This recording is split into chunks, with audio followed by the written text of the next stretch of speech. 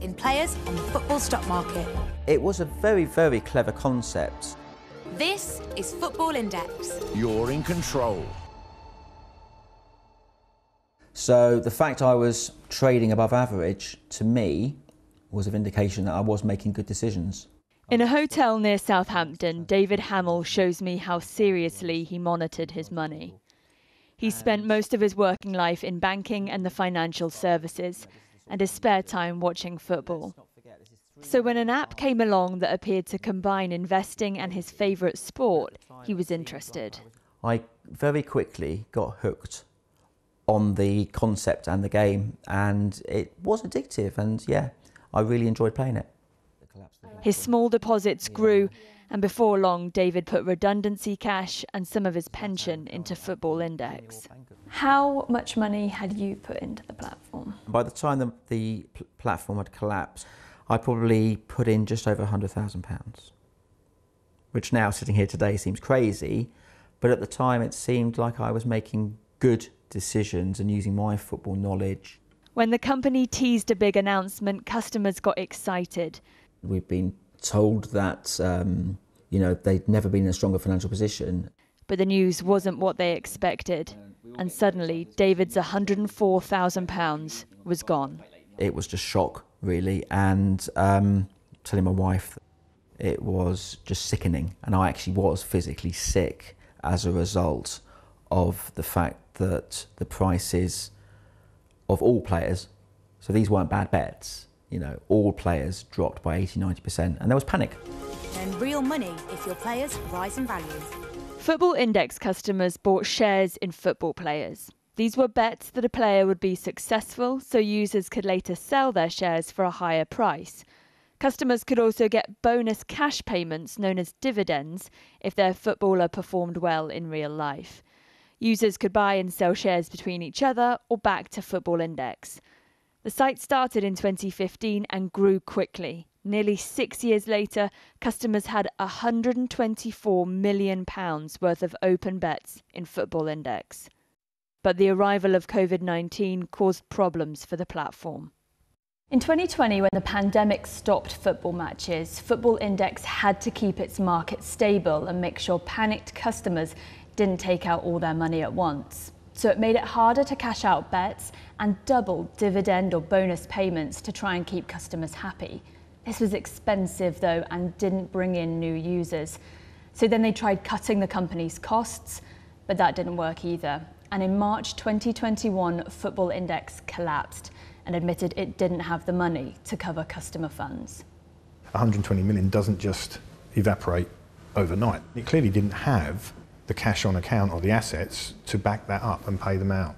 Paul Carlier is a financial expert who investigates investment scams and the actions of industry regulators.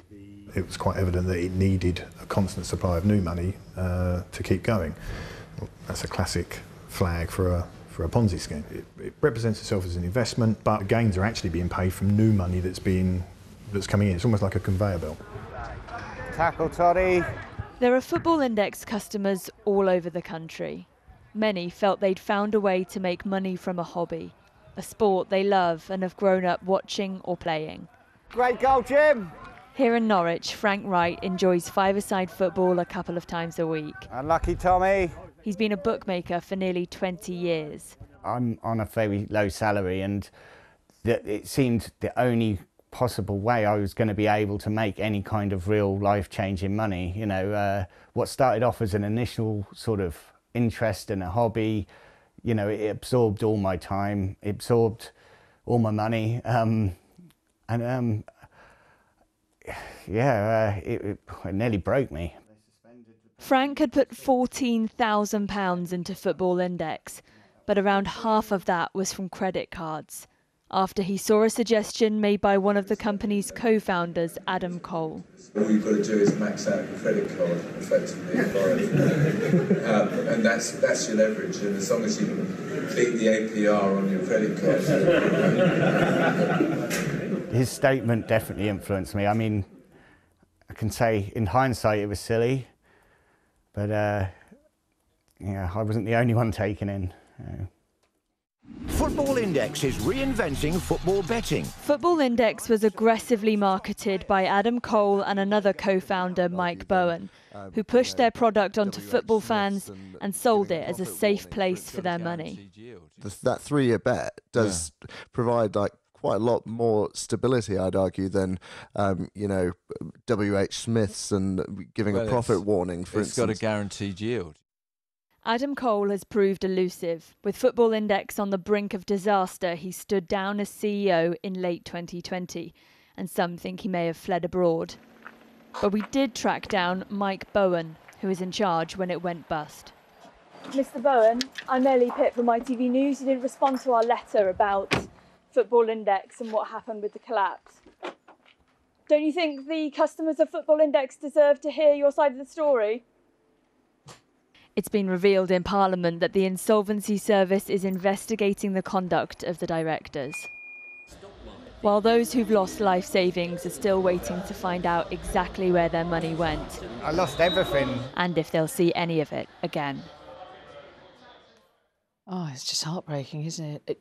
We saw you there trying to challenge one of Football Index directors. No luck, nice try. But, I mean, shouldn't it have been regulated by the authorities anyway? Well, that's the thing, Mary. It was licensed and regulated by the Gambling Commission. But because it had those stock market features, in May 2019, the Gambling Commission went to the Financial Conduct Authority and asked whether it should also regulate Football Index. At first, the FCA said yes, but then later changed its mind.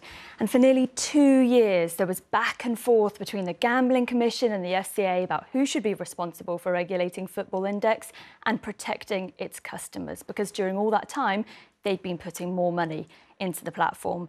Well, the Gambling Commission has told me that their regulation does not include real-time monitoring of the financial health of the company or provide financial protections if the business fails, but they do appreciate the hurt customers feel.